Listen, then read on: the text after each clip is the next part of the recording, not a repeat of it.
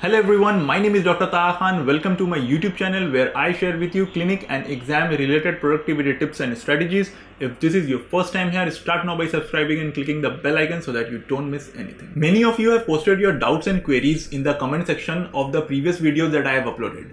In this video, I am gonna address all the comments and clarify as many doubts as possible.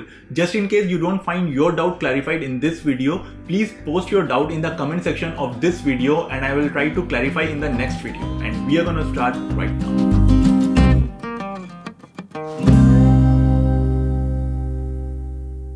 So the first comment is by Mayuri Kalita and she says, sir, please tell me the name of the book where they are mentioning regarding comparison of medicines. Okay, so one of the methods of studying materia medica is by doing comparisons. Now I have already made a video on how to study materia medica. You can watch it by clicking this I button. Now for this I would recommend two books. The first one is Further Help for the Study of Allen's Keynote by Dr. Subhash Singh and Dr. Alok Mishra. If you go towards the mid portion of this book, you will find numerous categorizations like head, headache, mind, diarrhea, cough, dyspnea, ऐसे करके बहुत सारे categorizations दिए हुए हैं and under each category you will find numerous symptoms along with their indicated medicines. Okay, so this way you can have a nice comparative study. The second book that I would recommend to every aspirant to at least study materia medica from is Kaizen. One thing very good about this book is that it has got ample MCQs from Allen and Boric, which is a very good thing if you are studying for or if you are preparing for aiapget or UPSC. Now, in this book maybe you will find various categorizations like mind, nose and smell, ear and hearing, and under each category you will find numerous symptoms along with their indicated medicines are also mentioned.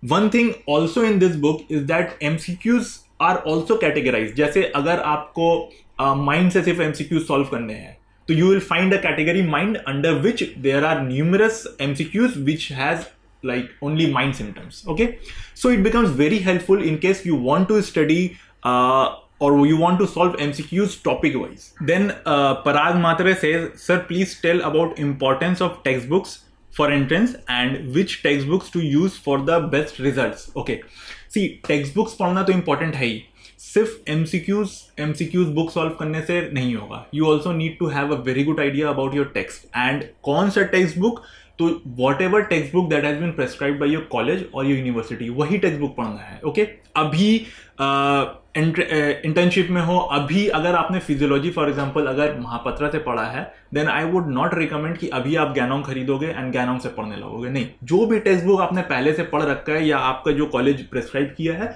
उसी text book से ही अभी आपको पढ़ना है. अभी you need to concentrate more and more on solving MCQs. अगर कोई MCQs solve करने में इशू आ रही है या किसी टॉपिक का बैकग्राउंड थोड़ा सा आइडिया लेना है, तब टेक्स्ट बुक को रेफर करना है. Okay, so try solving more and more MCQs. Now one important thing that I would like to mention here is Organon of medicine को सीधे टेक्स्ट बुक से ही पढ़ना है. कोई भी गाइड बुक AKD वगैरह से हरगिज नहीं पढ़ना है. कौन सा टेक्स्ट बुक? आरी डजन 5th एडिशन का, आरी डजन का जो ट्रांसलेशन जो हम लोग पढ़ते हैं उसी से ही पढ़ना है. कोई और गाइड बुक से मत पढ़ना. Then Ritika Bhasin, she says, sir, please tell while analyzing my mock, I should only study the answer and everything about that answer, or I should study about why other options and why they can't be chosen. If I read about all, won't it take a lot of time to analyze one test? See, आपकी MCQ book जितनी गंदी होगी, आपका preparation उतना ही अच्छा. आलोक Mishra sir कहते हैं कि आपकी जो MCQ की बुक होती है वो एक सीजन की किताब होती है. अगर उस किताब को आप अगले साल फिर से पढ़ रहे हो तो आप किताब की भी बेइज्जती कर रहे हो और खुद की भी बेइज्जती कर रहे हो. That is why I want you to analyze your test properly. Now, Ritika, हर एक ऑप्शन को एनालाइज करने में टाइम तो लगेगा ही, बट उससे आपका प्रिपरेशन भी बहुत अच्छा हो जाएगा and that is basically what is required. और आप ये देखो ना कि आप एक MCQ को एनालाइज कर रहे हो तो कोलैटरली कितने सारे और MCQs हैं जो सॉल्व हो जा रहे हैं. सो एनालाइज योर टेस्ट, और अगर टाइम कम रहे तो थोड़ा सुपरफिशियली एनालाइज कर लो. Ravi Tripathi is saying, I am third year student, sir, please suggest me book to study that will help in my BHMS as well as for the purpose of preparation. See Ravi, जो text book that has been prescribed by your college वही text book पढ़ो. अलग से कोई भी text book खरीदने की या पढ़ने की जरूरत नहीं है. अभी फ्यू टेक्स्ट बुक्स जो जिसमें थोड़ा सा कंफ्यूजन रहता है, आई एम सजेस्टिंग दैट. जैसे फार्मेसी के लिए you can study Mandal materia Medica को एलन एंड बोरिक से ही पढ़ो। ऑर्गनन को आरी डजन का जो 5th एडिशन का जो ट्रांसलेशन है उसी से ही पढ़ो, टेक्स्ट बुक से ही, कोई गाइड बुक से मत पढ़ना, even in your BHMS curriculum. Okay, then physiology को आप ज्ञानम से पढ़ सकते हो, अगर महापत्रा से पढ़ रहे हो that will also do. Medicine को अगर हैरिसन से पढ़ो तो गुड, नहीं तो फिर डेविडसन से भी पढ़ा जा सकता है। Atul is saying, sir, I am a student of 3rd year right now. Just give me the suggestion regarding where I can start my preparation, or if possible then make a video of such newcomer students like me. Thank you so much for sharing your valuable experience for us. Thank you, Atul. See, Atul, since you are in 3rd year right now, so you must be having ample amount of time right now. So अभी से I would recommend you to do these studies. Okay, सबसे पहले materia Medica पढ़ो। Okay, materia Medica के MCQs solve करना शुरू करो। कैसे पढ़ना है materia Medica, I have already made a video on this, you will find the link of the video in the description. Okay, so materia Medica सबसे पहले पढ़ो। सेकेंड है ऑर्गनन के MCQs सॉल्व करो। ऑर्गनन में जो पोर्शंस अभी हो चुका है 3rd BHMS तक, 3rd ईयर में हो, 3rd ईयर तक जब तक जितना एफरिजन्स हो चुका है, जितना पोर्शंस ऑर्गनन में कंप्लीट हो चुका है, उस पोर्शंस के एटलीस्ट MCQs थोड़ा थोड़ा देखना शुरू करो। ओके, देन थर्ड, अभी अगर आप थर्ड ईयर में हो तो अभी आपका जो भी सब्जेक्ट्स है, जैसे प्रोबेबली गाइनी, ऑब्स, सर्जरी, ये सब सब्जेक्ट्स पढ़ाया जा रहा होगा, तो ये सारे सब्जेक्ट्स का थोड़ा थोड़ा MCQ जब भी टाइम मिले इन सब्जेक्ट से थोड़ा थोड़ा MCQ सॉल्व करो। एंड जब आप 4th BHMS में जाओगे तो जो 4th BHMS के सब्जेक्ट्स है, रिपर्टरी हुआ या कम्युनिटी मेडिसिन हुआ, ये सब के उस वक्त 4th BHMS में थोड़ा थोड़ा MCQ सॉल्व करना। Okay, along with this, one thing that I would recommend you, Atul, कि कहीं पे भी कोई एक ऑनलाइन टेस्ट सीरीज ज्वाइन कर लो। ओके, इससे क्या होगा कि एक तो ऑनलाइन होगा तो कहीं जाना नहीं पड़ेगा, दूसरा फायदा ये होगा कि जो भी टॉपिक्स, जो भी सब्जेक्ट्स ऑलरेडी आपके पढ़े हुए हैं, ठीक है, उनमें से जब आप MCQs देखोगे तो आपको पता लगेगा कि अच्छा इस टॉपिक से इस तरह के MCQs आते हैं, ऐसे ऐसे MCQs आते हैं, ये एक आइडिया लगेगा। या कुछ MCQs हो सकता है कि आपके लिए नए हो, फॉर एग्जांपल अगर रिपर्टरी का MCQ आपने कहीं देखा या कम्युनिटी मेडिसिन का MCQ देखा जो अभी तक आपको कॉलेज में नहीं पढ़ाया गया है, तो वो सब टॉपिक्स आपके लिए नया होगा।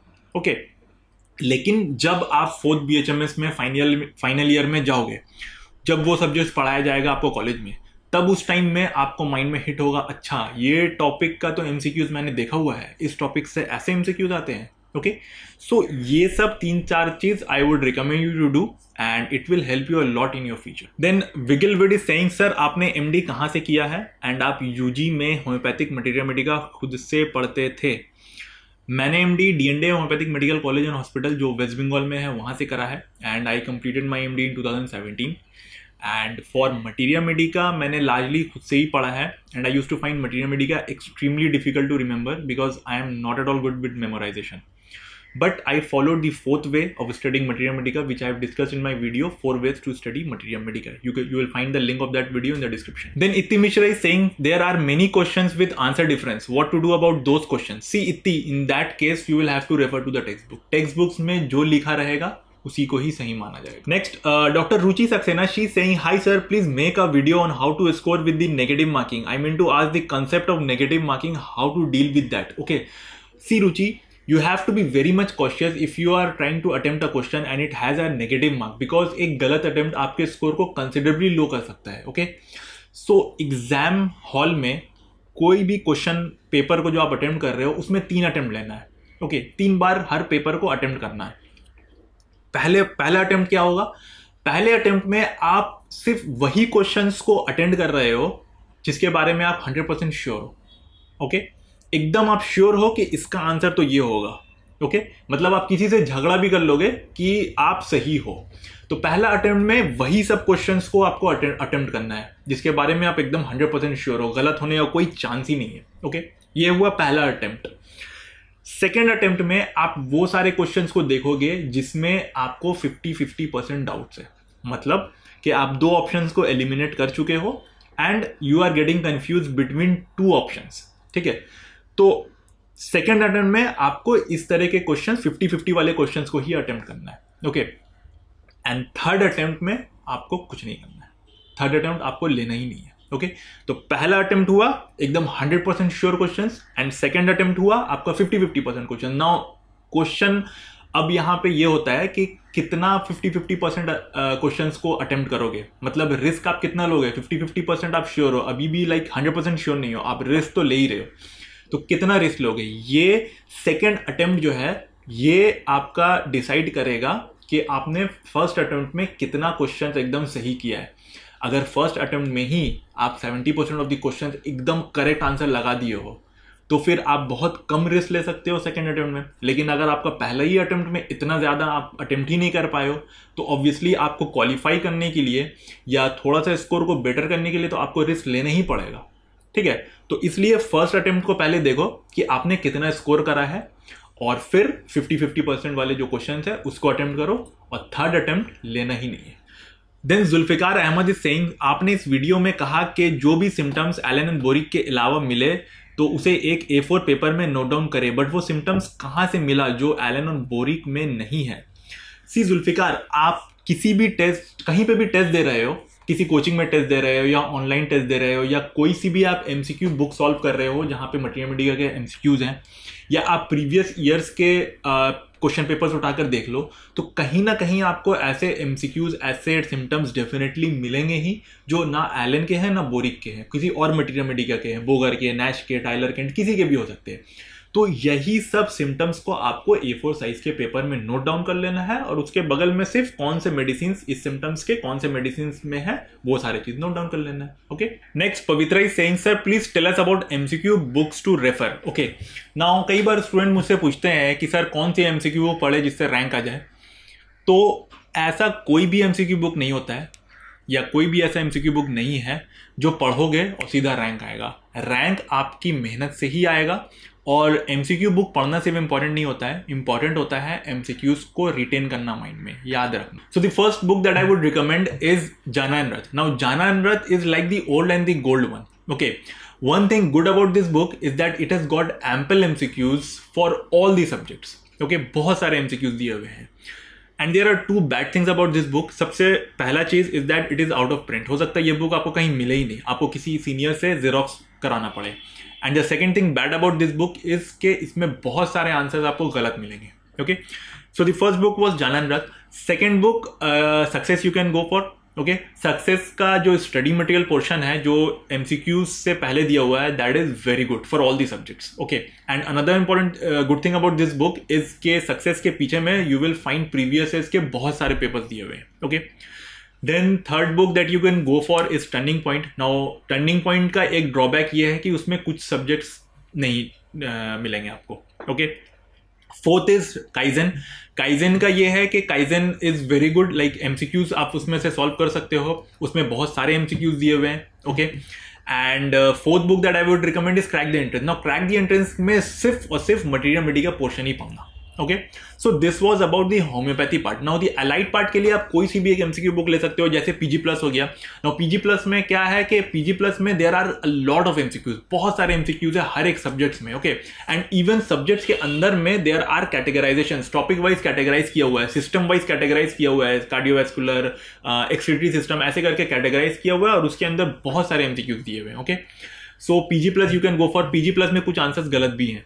ओके, एक इसका लाइक ड्रॉबैक भी है PG+ का कि उसमें कुछ आंसर्स गलत है, तो एक PG+ आप देख सकते हो। सेकंड रोम्स आप देख सकते हो, roams is also a very nice book. Then Mudit Khanna is also like turning point.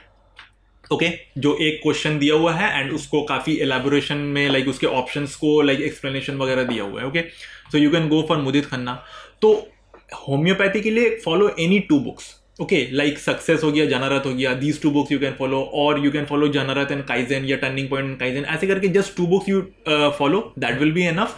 And for allied part follow just 1 book. अगर PG+ है तो PG+ फॉलो करो, अगर मुदित खन्ना है तो मुदित खन्ना फॉलो करो, अगर रोम्स है तो रोम्स फॉलो करो। कोई भी एक बुक को कंप्लीट पढ़ने से, लाइक बोलते हैं ना कि 10 बुक को एक बार पढ़ने से बेटर है एक बुक को 10 बार पढ़ो। ओके, सो अलाइड पोर्शंस के लिए सिर्फ एक बुक फॉलो करो एंड होम्योपैथी पोर्शंस के लिए कोई भी 2 बुक्स फॉलो करो, that will be more than enough for you. Then Sameer Kumar Upadhyay saying, sir please make a video on how to prepare the Organon of medicine for entrance exams. Okay, सी समीर, अगर Organon of medicine को सही से बताया जाए तो एक proper video बनाया जा सकता है, but here I would try to explain in a very concise manner. Okay, now Organon of medicine सबसे पहले कहाँ से पढ़ना है, तो टेक्स्ट बुक से पढ़ना है। जो 5th एडिशन आरी डजन का ट्रांसलेशन है उसी से ही पढ़ना है, कोई भी गाइड बुक से नहीं पढ़ना है। एकेडी वेकेडी तो जो जनरली स्टूडेंट्स जनरली फॉलो करते हैं इसको, वो सबसे नहीं पढ़ना है। एमसीक्यू के लिए अगर पढ़ना है तो टेक्स्ट बुक से ही सीधा पढ़ना है, ठीक है। नाउ ऑर्गेनन बेसिकली 5 पोर्शंस में डिवाइडेड है जो एमसीक्यू के लिए आता है, जो आपको एपीजीटी या यूपीएससी प्रिपरेशन जो आप लोगे, तो ये 5 पोर्शन से आपको ऑर्गन ऑफ मेडिसिन अच्छे से पढ़ना है। पहला पोर्शन क्या होता है, जो एफोरिज्म से पहले आता है, जैसे इंट्रोडक्शन हो गया, प्रीफेसेस हो गया, ओके। ये आपको बहुत इंपॉर्टेंट है, यहां से आपको एमसीक्यूज बनेंगे, जैसे अप्रायरी हो गया, विस मेडिकेट्रिक्स, ये सब कहां मिलेगा, ये आपको एफोरिज्म से पहले ही मिलेगा, ओके। तो ये पोर्शन आपको अच्छे से पढ़ना है। सेकेंड है पूरा आपका एफोरिज्म पूरा 1 से लेके 294 तक, वो पूरा एफोरिज्म को पढ़ना है, ओके। थर्ड हो गया आपका क्या, थर्ड हो गया आपका अपेंडिक्स से भी आपको एमसीक्यूज मिलेंगे, जैसे 5th एफोरिज्म, ये पहली बार कौन से एडिशन में आया, इसका आंसर आपको कहां मिलेगा, ये आपको मिलेगा अपेंडिक्स में, ओके। सो ये 3 पोर्शन हो गया अपेंडिक्स का। 4th हो गया आपको क्रोनिक डिजीज से भी आपको बहुत सारे एमसीक्यूज मिलेंगे, तो क्रोनिक डिजीज भी आपको पढ़ना है। एंड जो लास्ट पार्ट हो गया ऑर्गन का, ये हो गया फिलोसफी, ओके। नाउ ये फिलोसफी के जो कुछ क्वेश्चंस आते हैं ऑर्गन में, फिलोसफी के लिए आई वुड नॉट रिकमेंड कि आप स्टुअर्ट क्लोज, केंट और रॉबर्ट ये सब के फिलोसफी की किताब उठा के पूरा A to Z अभी पढ़ो, नहीं, वो नहीं करना है आपको। फिलोसफी आपको कहाँ से पढ़ना है, आप कोई भी एमसीक्यू बुक सॉल्व कर रहे हो या कोई भी टेस्ट कहीं पे भी कोचिंग में, घर पे, कहीं ऑनलाइन में, कहीं पे भी टेस्ट दे रहे हो, तो ऑर्गनन से जो जो फिलोसफी के क्वेश्चंस आपको मिलते जाएंगे, आप एक जगह उसको नोट डाउन कर लो और वहीं से ही पढ़ लो, ठीक है। तो ये 5 पोर्शंस में पूरा आपका ऑर्गन ऑफ मेडिसिन कंप्लीट हो जाएगा। सो I hope you got to learn a lot of new things from this video. Give it a thumbs up if you like it and share it with your friends. If you have any doubts और suggestion, write down in the comments below. Till then, take care and bye bye.